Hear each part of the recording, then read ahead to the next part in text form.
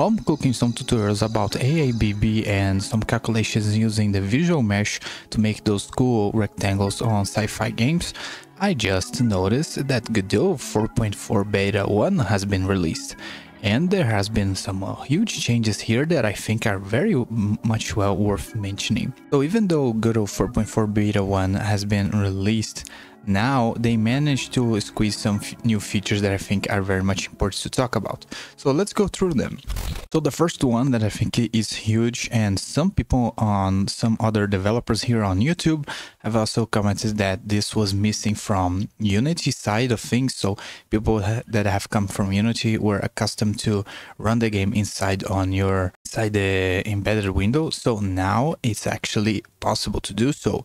Whenever we run the game, you have the option to run inside of the window, and I already tested this and it is pretty cool. And I also think it speeds up development because you don't have to mess up with the window position all the time, and you also see on the screen relatively fast the changes you make.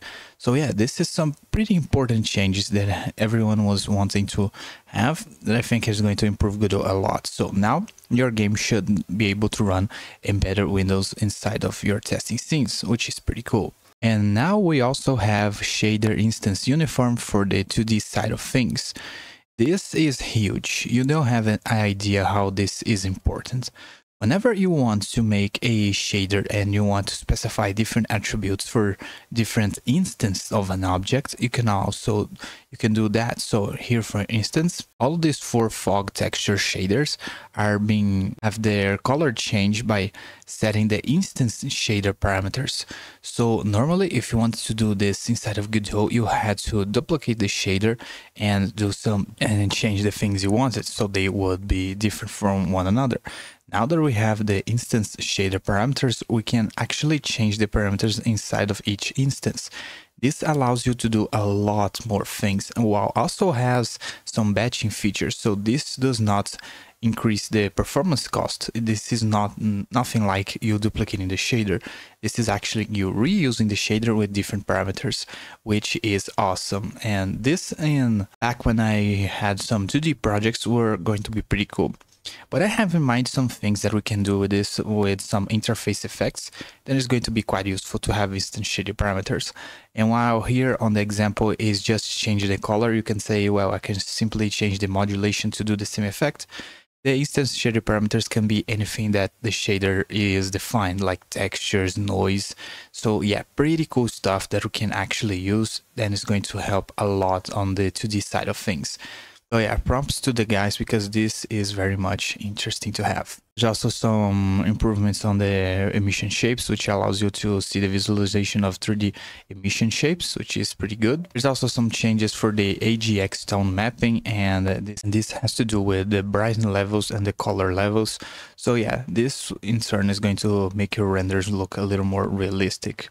There's also transparent support for lightmap GI, which is also something very interesting. And here goes the breaking changes. We now have implemented the universal UID support that I've talked about. And if you don't know, you should read this post here on the Godot blog. There's a post about the UID changes, which I talked about on the previous video, but here they go into more details of how that is going to impact your project. And I think this is also pretty interesting. One cool thing is that you can now preload resources with the UID, so you don't have to worry about the path of a resource. You can simply use the UID. So yeah, pretty interesting stuff that you should get the time to read about. They also suggest that you duplicate your project to run this, because this is going to change a lot on your resource files. There's also a big requirement for CSG Mesh 3D. Basically now forces you to have manifold meshes, which basically means that when you're creating or generating new meshes with the CSG Mesh 3D nodes, you have to make sure that all the points connect and the mesh is closed up. And this, I think, is also an improvement in the quality of life, and make sure your CSG shapes are working as expected. So this, I thought, was already being done behind the scenes, but it turns out that only now this has been implemented. So string names are faster than strings because they are stored in memory and reused whenever you mention them again inside of the script, Whereas only strings, they are, if you type 3 strings, they will occupy 3 different memory slots, whereas a string name with the same characters will occupy only one.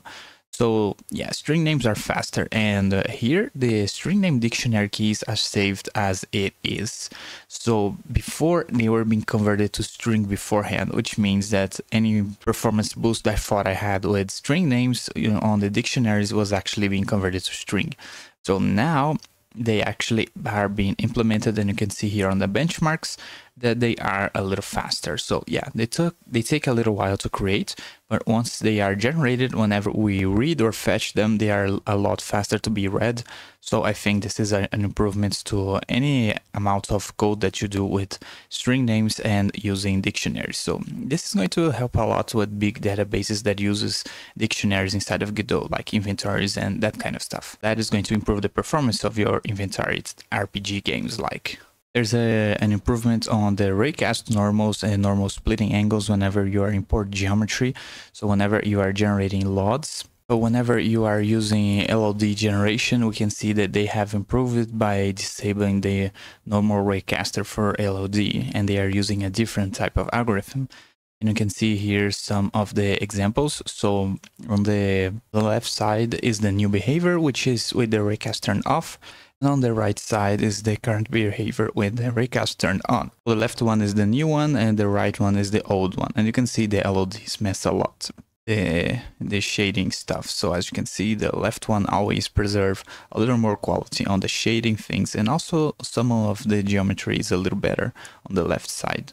You can see here some weird shading noises that doesn't happen with this one. It keeps the smooth shading very much close to it. So this is for LOD generation. Basically, whenever your mesh sticks far away from the camera, they get turned to LOD versions so they can run faster. And whenever the objects are very far from the camera, you don't even notice this low level of quality. And as you can see, here's a more example. You can see on the face here the shadows work as expected. Here we have a bunch of mess because of the normals are being generated wrong here because of the raycast operation that they talked about on this PR. And here we can see the differences as well. The left one always shows us better versions. So I think this PR was very well worth it.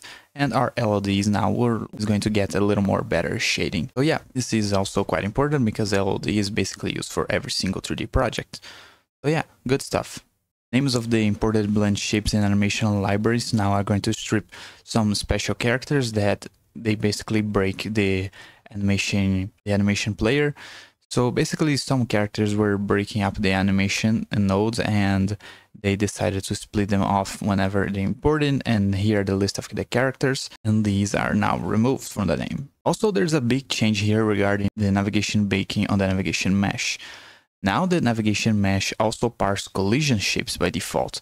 This was not the case before. You had to work with meshes and collisions with different behaviors, and now it's default. So whenever you use collision shapes and in the world, they will also be used to parse the navigation mesh. So this is very much important, and I had some issues with this because I made some walls on the terrain, and the terrain only got parsed on the collision on the navigation mesh generation, and the units were trying to get inside of a wall that had a big block of a collision shape. So now by default, the collision space of the collision shapes are going to be used to bake the navigation mesh. So this is also a big improvement to navigation mesh baking. Now let's talk a bit about the other features, the other big features that I think are very much well worth mentioning. Some of them I already mentioned, like the look-at modifier, but look at this one. We have the spring bond simulator, which you can see the effect on the GIF here. As you can see, you can now use a spring behavior for bonds, and we have now a node that does that.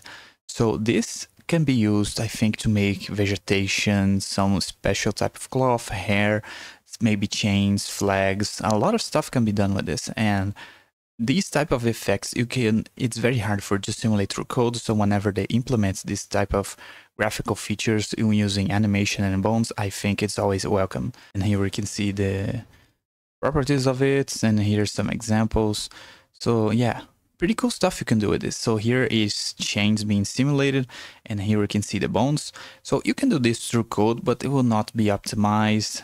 Oh, and as you can see, it's following the restraints, whereas this chain does not rotate, and this one rotates whenever they change because the chain does not rotate this side. So as you can see, there are also limitations we can do. So yeah, we can do cables, machines with this. This is going to help us a lot into make this type of effect. So now you can also load wave files during runtime, which is pretty useful for non-game applications such as music editors or our audio file editors. Now we can basically have the main functionality of importing audio during runtime. Editor, of course, is going to highlight the embedded running test game on the window. And as you can see, you can select things inside of the window. So this was presented on the previous PR, but was not implemented yet. Whereas now on beta 1, they actually implemented the embedded window. Now it should be working. And I already tested this on the new project, and I think it looks pretty cool to use the embedded window. This I already mentioned, which is basically using raycast to position objects. Basically, they highlight some of the things that I already did because they were quite important, like the export to button annotations. The import process has been improved with the texture detection, which is also pretty cool. Navigation code has been cleaned up a lot, and there's also some quality of life improvements and some changes like the navigation links. Now Godot physics engine is now recognized by Godot as the main engine, and I think they will with time replace the previous Godot physics engine. I don't know about that, but I think that's the thing that they want to do. For now, it's going to be an option, but on future releases, I think they're going to replace the entire physics engine with the Godot physics. The interpolation thing, which I also highlighted on the previous video. So yeah, there has been a lot of changes, and those were the ones that I chose to highlight. So while I did not finish the tutorial about the AABB collisions and bounding boxes, I wanted to talk about the release of this Godot version. So if you did not, you should also update and run inside your projects to see the changes that it brought. I think they are quite useful and exciting new things. So thank you guys for watching, hope you find this video useful, and stay tuned for the next tutorial, which is going to be about AABB bounding boxes and collisions. So thank you guys for watching, and I see you on the next one.